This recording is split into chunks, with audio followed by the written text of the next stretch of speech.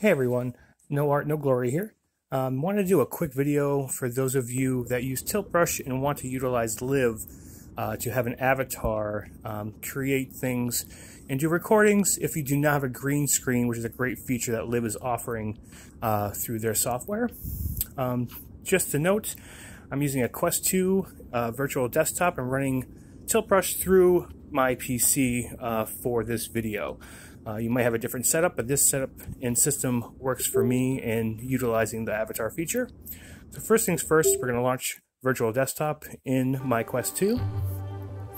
And for some reason, I did find that you do have to launch Tilt Brush first in order to get this to work properly. It might be different for you, but this system works best for me. So we're going to open Tilt Brush. We're going to let it load up.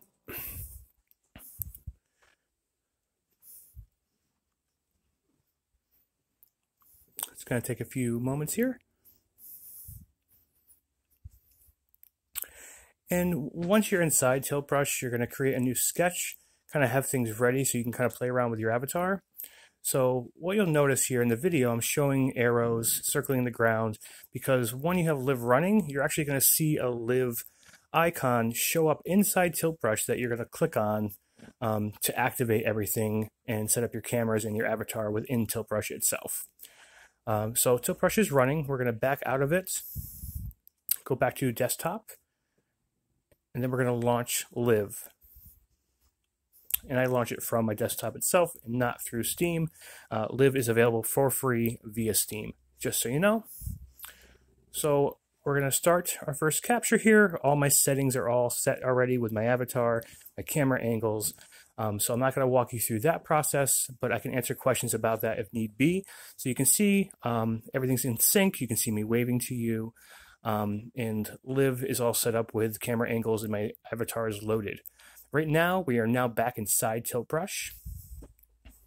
And inside Tilt Brush, you can now access LIV settings. So you can choose your avatar, other avatars.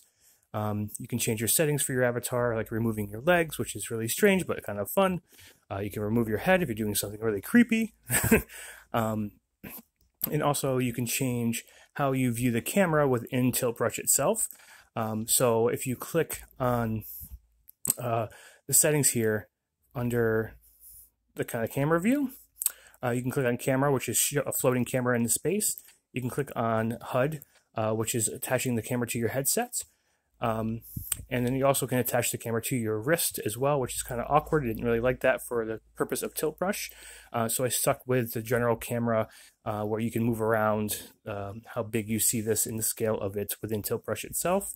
And as you can see, my avatar is functioning and I am able to create items with Tilt Brush and create a scene. You will notice that for some reason within the camera capture itself, the brush strokes that are in front of you will not show up, or the opacity gets lower so you can still see your avatar.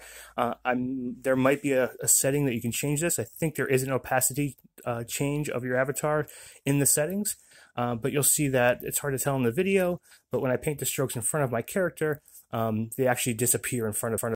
Thanks so much for watching, and please, any questions you have, please comment below.